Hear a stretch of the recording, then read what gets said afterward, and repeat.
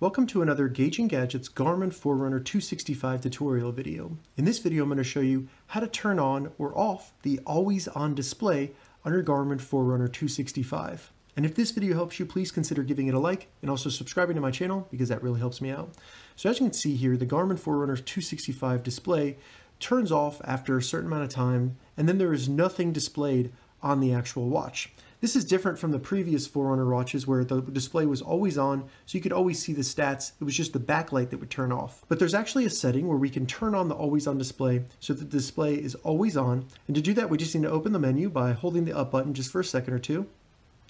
Then once you see watch face, hit the up button again until you get to system. Once you get to system, you can either select it with your finger or use the start or stop button to select it. Then just scroll down and select display.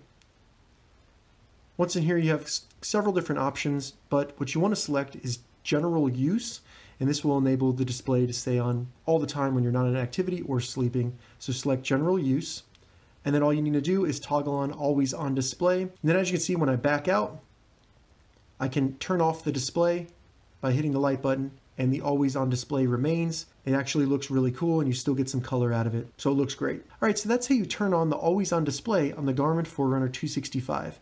If you have any questions about this, leave a comment below. I'll get back to you as soon as I can.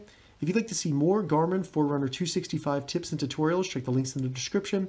If this video helped you, give it a thumbs up, and please consider subscribing to my channel, Gauging Gadgets, for more gadget reviews and tech tutorials. Thank you so much for watching.